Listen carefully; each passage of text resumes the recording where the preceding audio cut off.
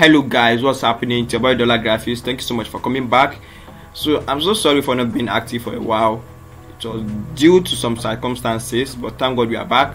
So if you are yet to subscribe to this channel, please don't forget to hit the subscribe button and turn on the notification bell so as to be notified when I drop a new video. Also, please don't forget to like this video, give it a thumbs up.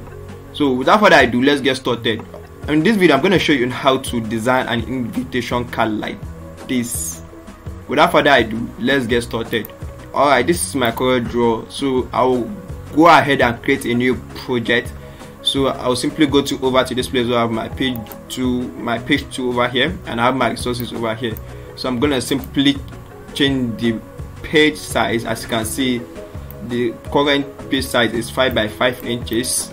So I'm gonna simply change it to A6 or A5 size like this. So this Corel Draw doesn't allow me to use the feature of double click on my box like this over here, my rectangle tool, to fit into this my project. So I'll simply draw a rectangle like this, then copy the page size over here, my page dimension, Ctrl C on your keyboard, then select this one, Ctrl V, and paste it. Do the same thing to the other side.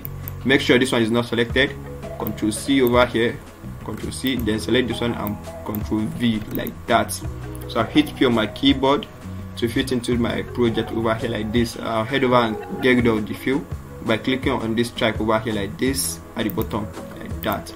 So I'll bring my resources over here like this, and this is the text I'm going to be using. So before that, let me simply position this one where I want it in my project. Okay, I actually want it control page up. Okay, control page down. So I'm gonna position this one over here and scale it up like this. Yeah, then bring it down a bit. Then right click on it like this. Then come over to this place where it says power clip inside.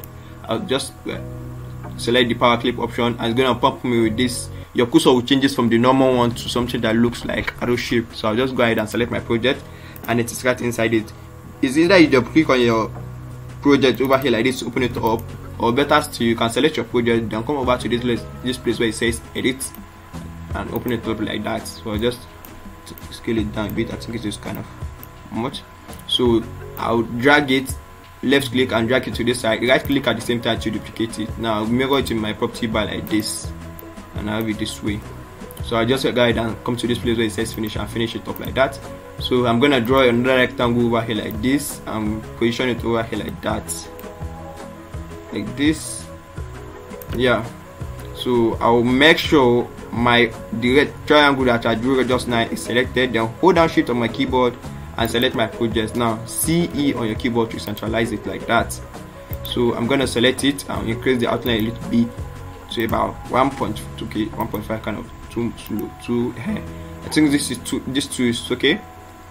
I think this 2 is okay. So I'll go ahead and to my tools bar over here, make a selection of my shape tool, then Ctrl Q on my keyboard to convert it to curve. Then select this side of the triangle, double click on it to give it this blue node over here. Then come over to this place, click on it once, then come over to your property bar and select this place where it says break curve like that. Then double click on this arrow that goes backward like this, and have it that way. So I'll do the same thing to this side, double click to create another one over here, then double click on this side to get rid of that side. Now come over to this place and repeat this thing that I did.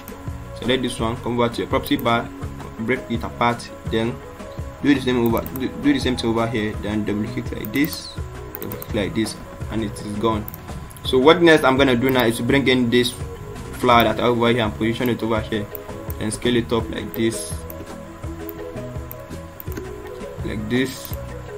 Yeah, so this is the text I'm going to be using. So I'll simply cut off the together with their families, Ctrl X on my keyboard, then come over to this place, Ctrl V to paste it like this. Now double click on it, Ctrl A to highlight it, Shift F3 on your keyboard to change the case from lowercase to upper case like this. So I'm going to change the font from area to go long. I have it over here like this, and I'll scale it up like this. So I'm gonna fill it with this color over here like this one that looks like purple, like this. So I actually got this color from a sample of this flower over here. So if you want to make a selection of, if you want to sample a color from your project, I'm just going to select your color eyedropper tool from your toolbar, then sample any color that you want, that you felt like you want to use for the test. So that's how I was able to sample a color from it and apply it to my test. So this piece and Festus, I just cut it Ctrl X, then come over to display Ctrl V. So I'm gonna change the test font to Ocean Sunshine over here like this. Ocean Sunshine like this.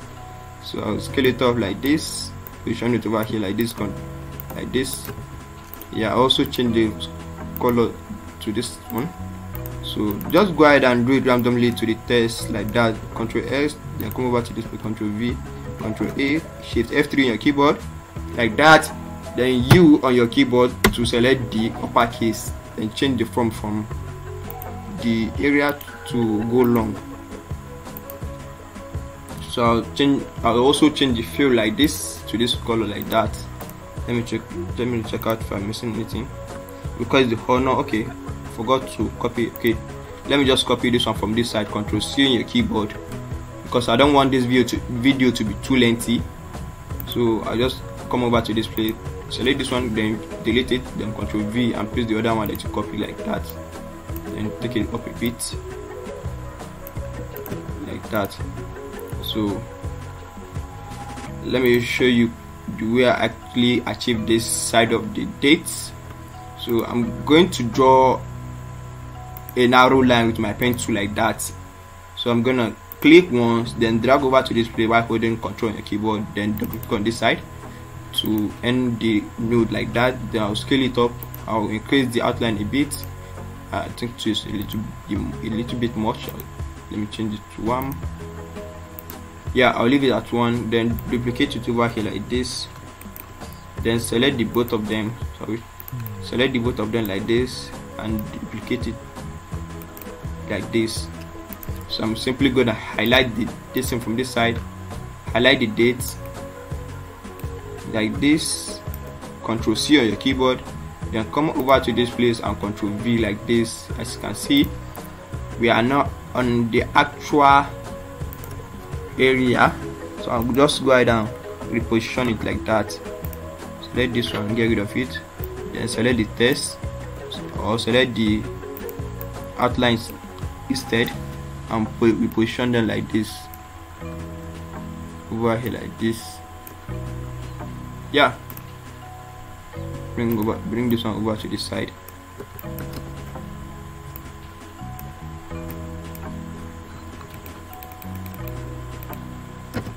Yeah, so what next I'm gonna do now is to bring in the address. I'm going to bring in the address over with the dress code over here like this. Ctrl C on my keyboard, then come over to this place and Ctrl V to paste them.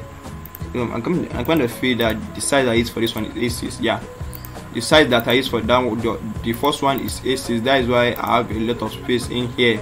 So I'm gonna simply change it to A6 like this. So it's actually uncustomized.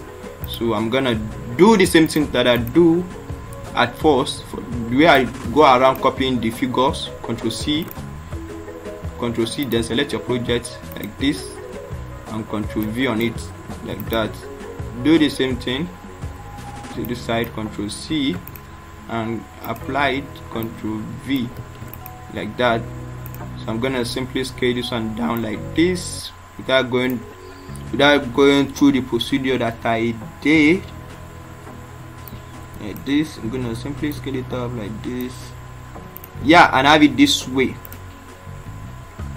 Yeah, things kind of fine like this. So I'll scale this one down a bit like this and position it over here like this. Yeah, I think everything is coming up now. So let me go over to this place and say, okay, I'll copy this text that I have over here. Ctrl C. That is, the F is for Festus and the P is of peace. So I'll come over to this place, Ctrl V to paste them. Then select this one and centralize them like that. Yeah, I'll just highlight this one and get rid of it.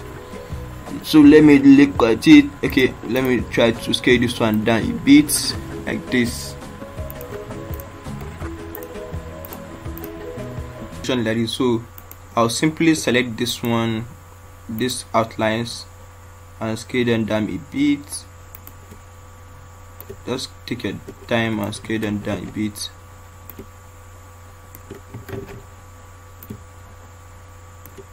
Like this, yeah. And I think it's okay like this. So this is how I was able to achieve this invitation card in Corel Draw. I hope you like this video. Please don't forget to give this video a thumbs up, and if you are here to subscribe to this channel, please do subscribe now and turn on the notification bell so as to be notified when I drop a new video. See you next time. Thank you so much for watching.